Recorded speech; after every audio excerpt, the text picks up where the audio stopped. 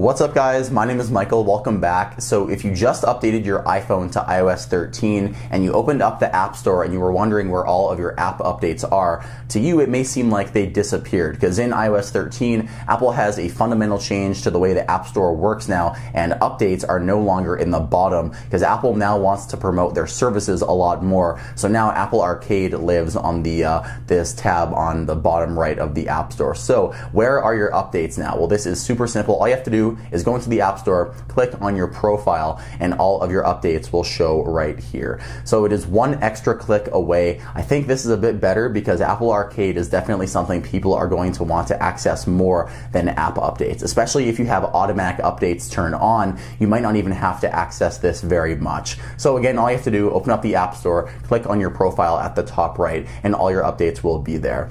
If you have multiple updates, the Update All button is still there. It just lives at the top, and you can update all your apps with one click.